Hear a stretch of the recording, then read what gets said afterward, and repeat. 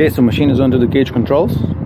Okay, and that's my ESP32. It's connected over Wi-Fi into my mobile phone, and my mobile phone is working as an access device for it, as an access point, and I have my laptop connected to my phone as well. So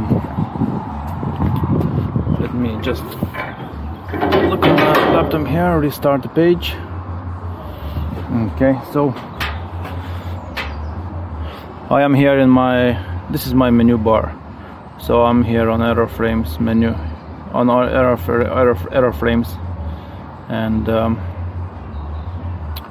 so let me go here, select the received error counter on the right hand side, and the left hand side axis is going to be my error frames. So currently it's showing as a 0. Yeah, everything's at a 0. Message is coming in, so the counter is going up, so we know we are live and we're scanning the CAN bus. So everything is on here, and what I will try to do, I will try to show you how I'm gonna get CAN bus jumped just by the bad connection. Okay, so look, I'm gonna start moving this wire. So I have a problem with this adapter here, and I will start moving the wire around, and that should start generate error frames. So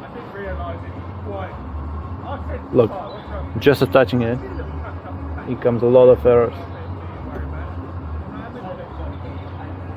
Okay, just by moving this about. So if you can imagine, the machine is operational, so this wire is kind of jumping up and down all over the place in the cage every time you move the function or you do some movement, and it's generating error frames. As you can see on the graph, it's just climbing up, and it's now nearly 300 error frames. So I want to do that, and I want to have these error frames building up very fast. If you're going to have a high number of error frames, then it's going to throw the bus off and the machine is going to go fail safe. Okay, so let me keep doing that until you can see the blue line spiking up, which means this soon is going to go off the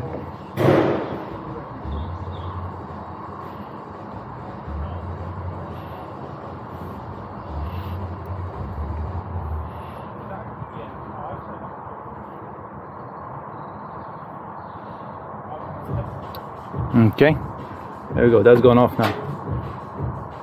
So no more error frames, or they're not rising at all now. They stayed on 775 error frames, and you see the light going off, so that means error machine is shut down.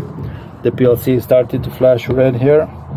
Okay, and I have all the random error codes on the screen: the tilt symbol, and engine symbol, motor symbol, rod X, red X, and error codes 01DB, 01C5, 01C4, and 01C2. And this is what's in the cage. Let's have a look on the ground control.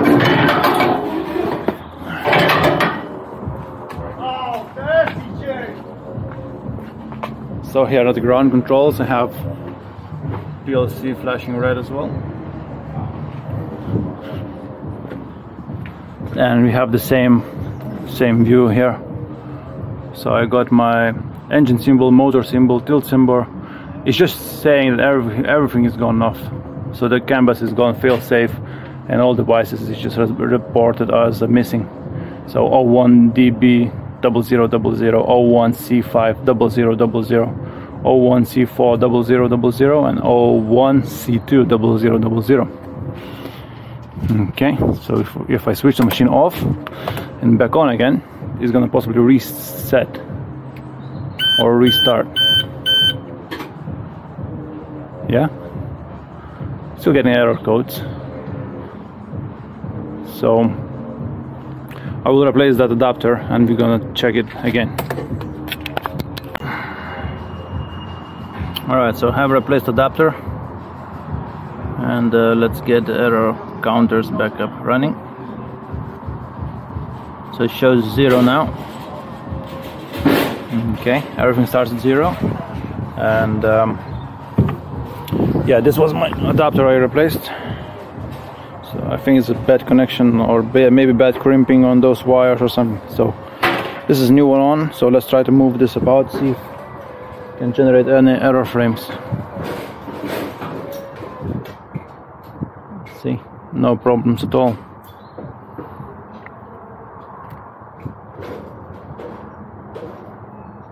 Okay, so all the error is gone, no more error frames, and you can see the joystick is on. The screen shows no error codes, so that should be fine. And I'm sure the problem was with this adapter. Okay, so that's for now it. I just want to show you how you can use this ESP32 to detect the CAN bus faults, and it's very easy and cheap to make one, and you can have this great device, great tool for no cost at all.